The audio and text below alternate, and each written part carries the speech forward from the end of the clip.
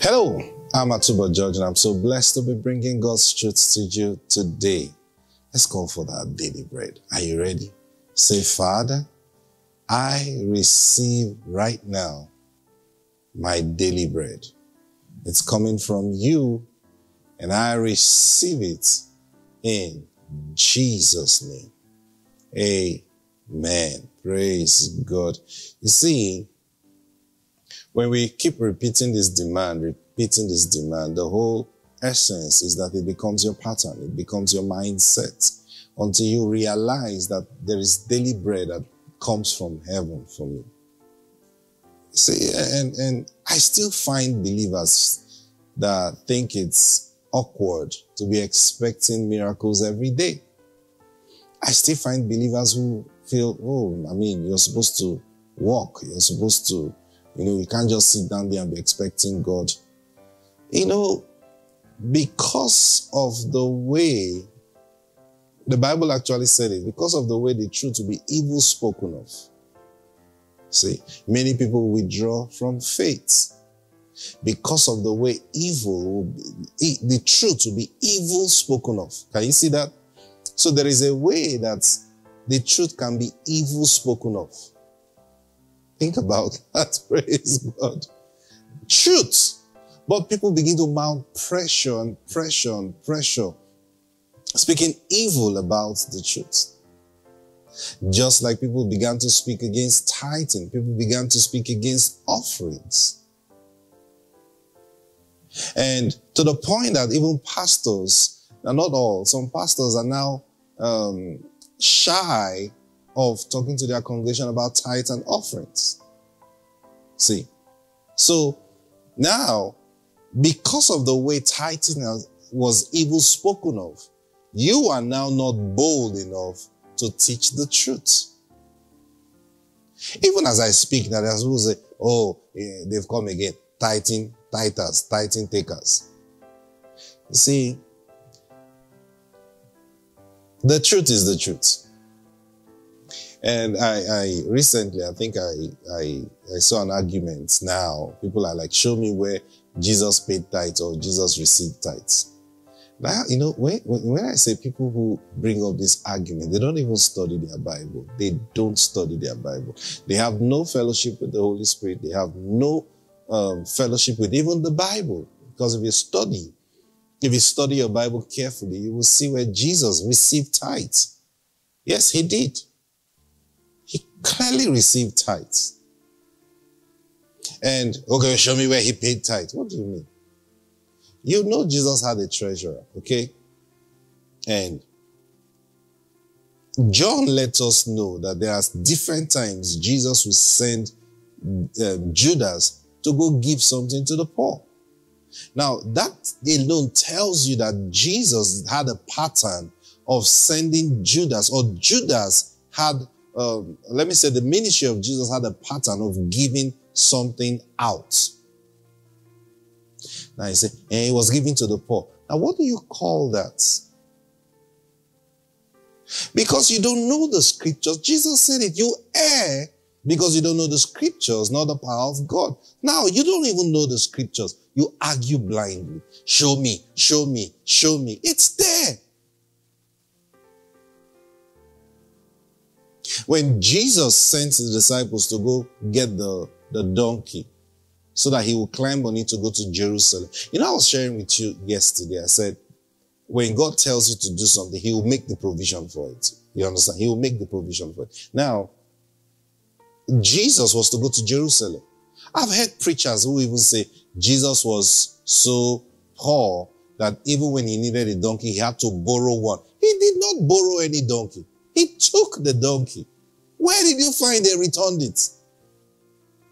You think they borrowed it? They didn't borrow it. They collected it. Why did they collect it? No, there's another school of thought that say, Jesus was so miraculous that he just sent his disciples to go collect in someone's donkey, and the person just say, the Lord has, and then they carried it. You think it's Jesus just stole. So that's stealing. That's like using the power of God to steal from someone. Have you ever thought about it that way? It's like me sending someone to your house now and say, go and collect that man's Mercedes Benz and bring it for me. I want to travel with it. And I don't know you. And my people just come to your place and just just open your gates and start driving the car. Hey, what's going on there? The Lord have need of it. And then you're just spellbound. Like, the Lord has need of it. Carry it, go. You think? Now, if you're a bystander and you're looking at this whole thing, but what are you going to think? Won't you accuse me that these pastors, they've started putting something in their mouth? Can you imagine? They just send someone to go and carry somebody's car. The person could not say anything. Isn't that like what Jesus did? He told his disciples, go into the streets. And then you find a cord that is tied, which no man has ever ridden on. He said, loosen it. And if anybody asks you, tell them the Lord have need of it, and they will let you go. So they went, and they were loosening. They found it just like Jesus said. And they were loosening, and people actually stopped them and said, hey, what are you guys doing? And they said, the Lord have need of it. I said, oh, okay. Let it. You can have it. What do you think happened there? That was someone's tithe. How will I shout this into your heart so that you will understand? It was tithe. Moses had instructed them that you will take your tithe, the one he called the year of tithing. Study in Deuteronomy. I won't do that study for you. Because this is not the first time I'm saying it. I won't do that. Go study it yourself. If you can't study it for yourself, run with whatever you have carried in your heart. That's your business. Praise God. And I say it nicely. It's your business. So Moses had told them the year of tithing that they shall bring their tithe for the whole year and put it in their gates. They shall put it in their gates, right? And then Moses had said the Levites, the widows, the motherless, they will come and take to their full. So that particular tithe, now there are different tithes Moses told them about. There's the one you eat with your household. You have to go where God commands you to go, and you sit down there and eat it, okay? Then there is the one you give specifically to the Levites. In fact, that one, the Levites come to collect it. You understand what I'm saying? They come to collect it. And then there is this one that you do every 3 years. So every 3 years is the year of tithing. So on that third year, you gather your tithe for the whole year, you bring it out and drop at your gates. So people come to collect as much as they want. And that's how God taught the administration of the tithes. That's why I say tithing is a broad subject that you don't even know the purpose. A lot of people don't know the purpose. They just speak anyhow. So Jesus received tithe. So when Jesus was going to Jerusalem, God had to make provision for him. And how did God make provision for him? He made provision by the tithes. So this fellow, he didn't just keep the donkey there. He kept it there for the Lord. So it was his tithe. It was matured enough. Now that's why no one has ever ridden on it. It was matured enough, so the man brought it out and kept it. And Jesus, being the priest, he was the priest after the order of Melchizedek, you remember. So he sent the disciples to go where God's tithe is. And they collected what they wanted and used it for that sheep. So don't tell me Jesus did not receive tithe. He did. And also, now, you see, why didn't they tithe in the New Testament? I always tell people, when they say, why didn't they tithe in the New Testament? I said, are we in the Old Testament? No. Are we in a further testament? Where are we now? Are we in the New Testament? Here we are in the New Testament. Okay, I tithe. I'm a diligent tither. So why are you saying they don't tithe in the New Testament? At least the early church would have tithe would have seen them paying tithe in the New Testament. Who told you they didn't pay tithe? No, who told you they didn't pay tithe? If they didn't pay tithe, you ask yourself a very simple question. How did we get to paying tithes today? There must have been examples that those who went before us have seen. Now that's on one note. On the second note, we have the Holy Spirit who bears witness concerning these things. See? So, before you begin to argue, be careful. God has set a pattern how his children will be taken care of. He set that pattern. And instead of you to open your heart and receive and believe, first of all, and receive, you are arguing with God's pattern. I will never forget the day the Lord spoke to me many years ago when he had spoken to me about the ministry. And now I want you to listen. God specifically said to me, he said, you will not do any work. Don't open a church. Don't do any work. And so my first concern was like, okay, so how am I going to feed? No, that should be your concern too if God is telling you that. And then the Lord said to me, he said, I'll take care of you. How? And he said to me, he said, see, I've got a lot of money on the earth. He didn't say in heaven. He said, I've got a lot of money on the earth that you don't even know about. I said, where? And then the Lord says, the tithe, do you know the tithe belongs to me? I said, yes, but then, now it's been my principle, long ago, never to take advantage of the work of the ministry financially now. It's been my mentality long ago. It's not something new, So I am this kind of person that would not accept that a pastor should be paid. It's against my faith. It's against my understanding of ministry. I don't believe that. I said me.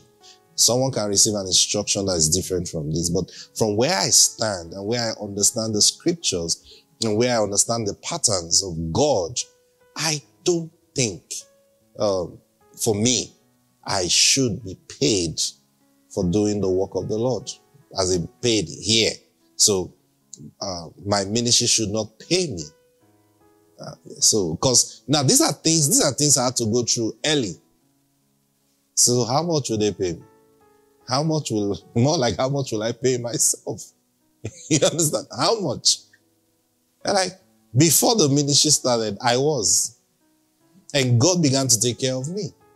So at what point do I switch from the way I live to now depending on the ministry that God says starts, okay? At what point? Now, this is all coming from the very beginning, okay? And God says, don't work, don't start a church, and I'm going to take care of you. So, okay, so how are you going to take care of me? And then he said, I've got a lot of money on the earth that you don't know about. I said, which money? And then he says, the tithes. Do you know the tithe belongs to me? I said, yeah, but then the tithe belongs to you, yes, but there are two problems here. One is he said, I shouldn't start a church. Number two, am I supposed to be depending on tithes and offering people give? Now, this was my interaction with the Lord. And the Lord said, that's the big mistake you have been making. I said, how? He said, number one, the thought that it's only churches that receive tithe is wrong. Number two, your thought that you have to sit down and be sitting and receiving tithes and offering is wrong. Now that got my attention. Praise God. That got my attention. This was many years ago, maybe like 2005, 2006. So that got my attention, like, okay, Lord. It's like there's a lot I don't know here. And then the Lord began to teach me. That's when the Lord opened my eyes to see the purpose, why he received tithe from Abraham and commanded Abraham to tithe in the first place. And showed me, he began to explain. I said, dear Lord. And that's when the Lord taught me. He said, where you've been getting it wrong is in the administration of the tithe. And that's when he said, the money belongs to me, but you guys don't give it to me. You assume you're giving it to me.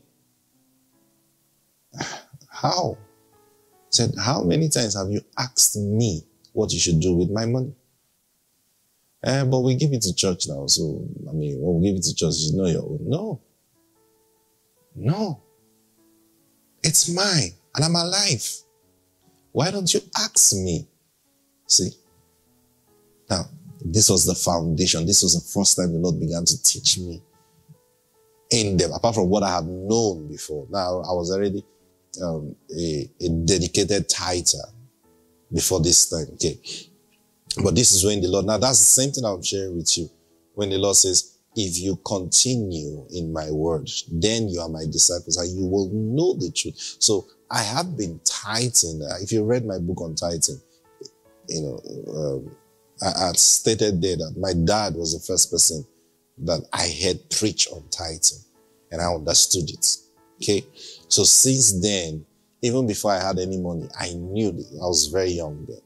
I knew that this is not the thing to ever joke with. I knew.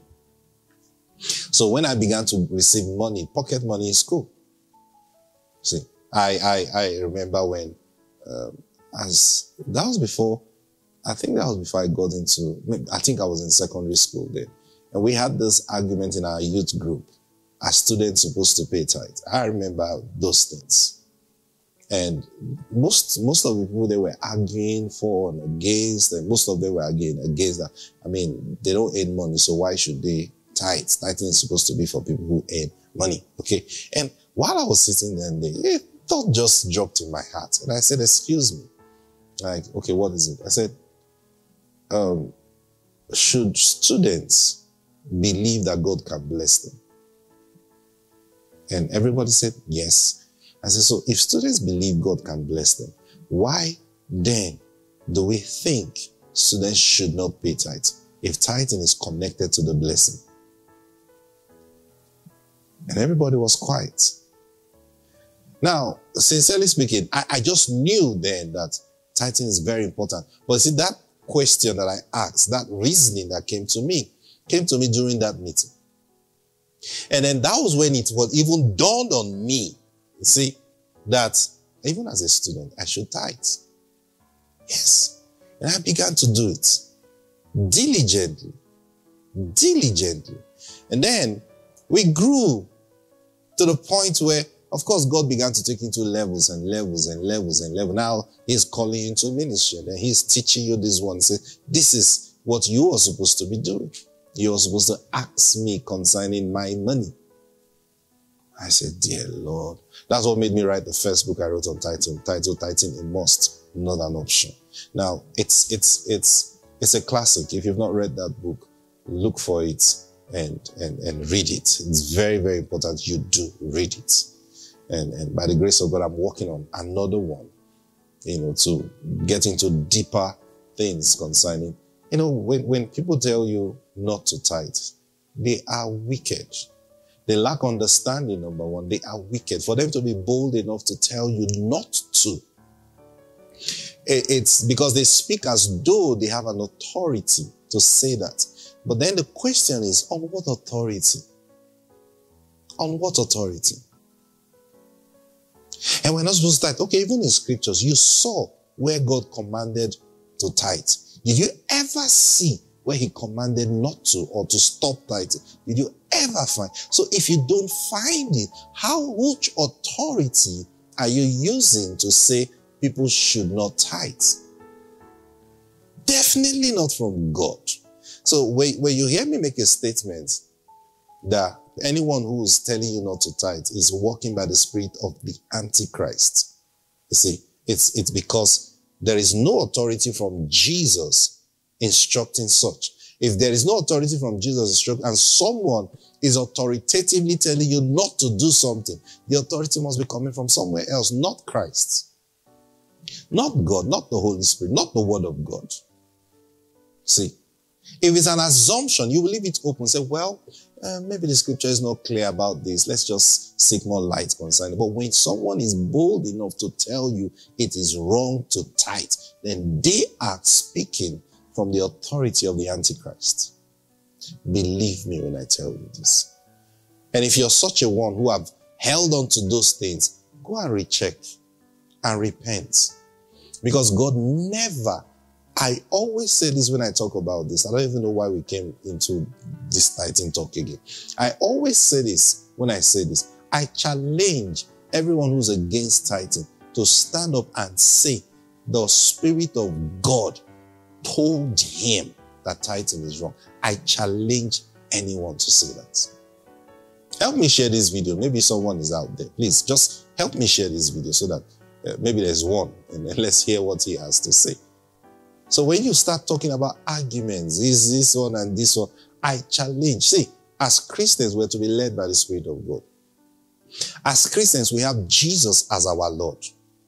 Now, if Jesus is our Lord, I'm saying to you with all boldness that Jesus taught me, not just the scriptures now. Jesus have taught me about tithing, and it's important every child of God is involved with tithing.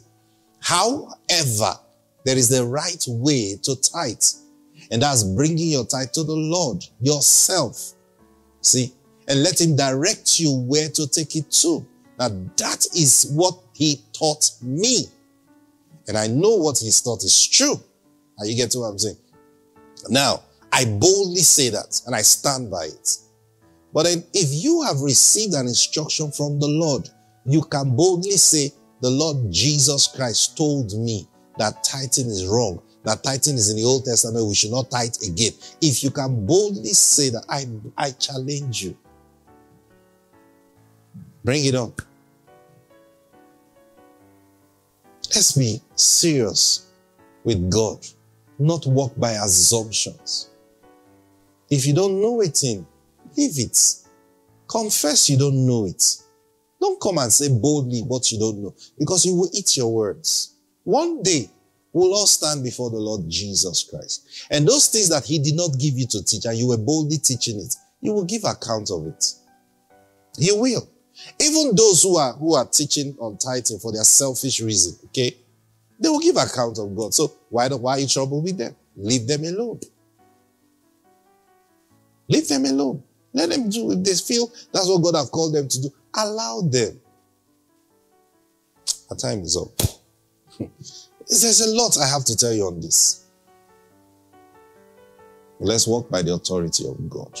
Praise God. Praise God. I'll see you tomorrow. God bless you. Bye.